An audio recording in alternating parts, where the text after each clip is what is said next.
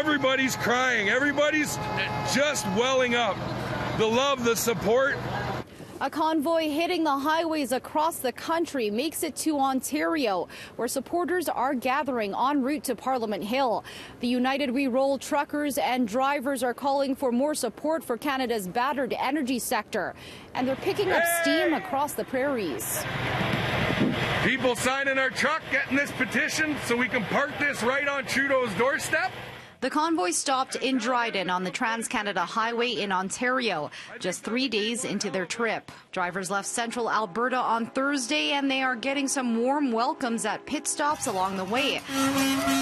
But they were also expecting some resistance heading into Ontario. I'm Ruth Wilson from Dryden, Ontario. Woo! And Ruth, how do you feel about seeing us coming through your town? I love it. I absolutely love it. And I support you 100%. The convoy is partly protesting Federal Bill C-69, which would change how natural resource projects are assessed.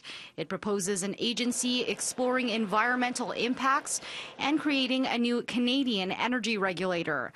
It's considered a hurdle for Conservative politicians. Saskatchewan and New Brunswick's Tory premiers attended a rally in a town on the Saskatchewan-Manitoba border opposing the bill. Scott, it's a pleasure to be here. I'm really looking forward to this. It's exciting to be part of a national project such as this, and it's important for Canada, and we're standing up for our provinces to make it happen. And just 50 kilometers away, a disaster on the tracks.